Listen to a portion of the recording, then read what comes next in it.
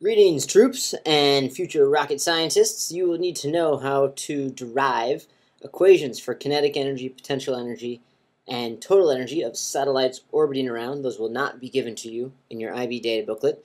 You need to understand how graphs of those orbiting objects will work, and then we'll talk about weightlessness and why astronauts appear to have no force of gravity on them, even though they do. You do have to know these derivations of kinetic energy and gravitational potential energy.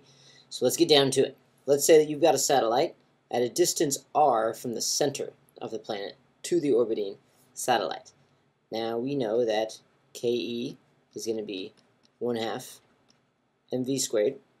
And let's say you want to find it not in terms of velocity, but just in terms of its distance, what that has to be, what its energy has to be based on its distance from the planet. So let's take a detour down here, and let's say that based on F equals ma, plug in what you know has to be the case for force and acceleration since it's in orbit around a planet. Here I skipped ahead a little bit after plugging in Newton's universal law of gravitation and what I know the acceleration for circular motion is, v squared over r, and I solve for v squared. Now pause it, plug it in up here, and see what you get. Hopefully you got your 1/2 m times g m over r, and then what our final answer is going to be is g m small m over 2r. Kinetic energy for an orbiting satellite at a particular height above the center of the planet.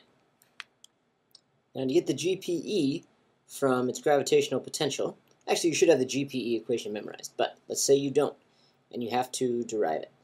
You can look in your data booklet, and you can see that V is equal to E over M, where this E is the gravitational potential energy.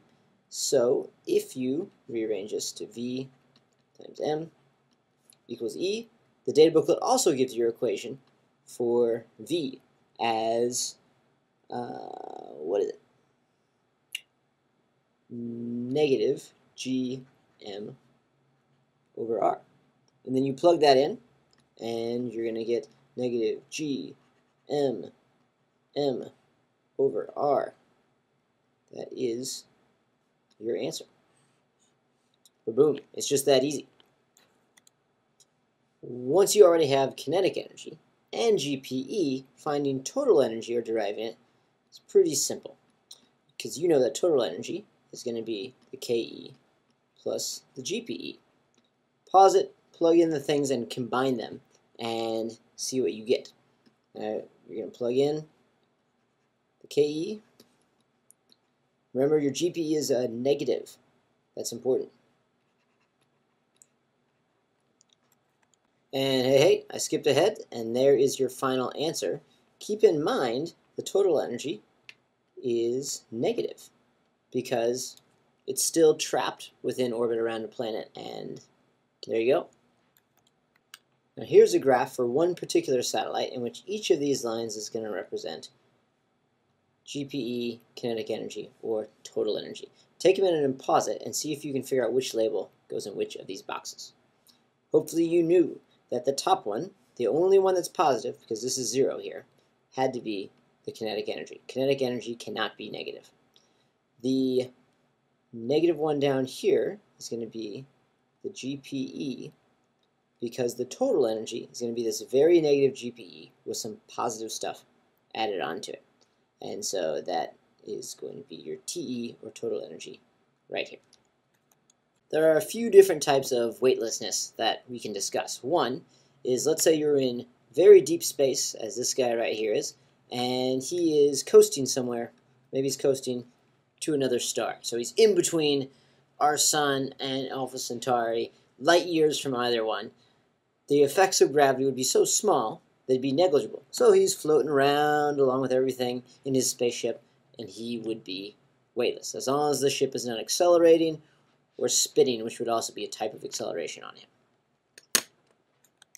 Another type of weightlessness is just strictly free fall.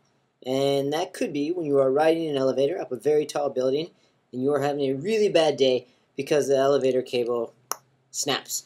And then your elevator and everything in it plunges at an acceleration of 9.81 to to the bottom. Now, since everything, you, the elevator, your drink, things on the floor, are accelerating at the same rate, they are now weightless. Things have the ability to start floating around. If you put something up here, it's going to stay there.